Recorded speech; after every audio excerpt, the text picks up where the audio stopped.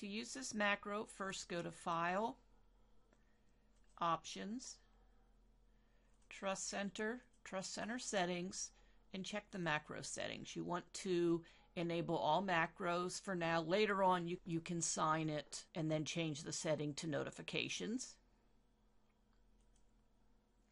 You'll also want to make sure that the developer ribbon is showing so that you can more easily open the Visual Basic Editor.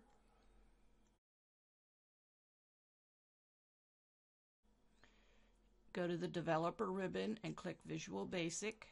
Then you can right click on Project 1 and choose Insert Module. You'll paste your macro code in here.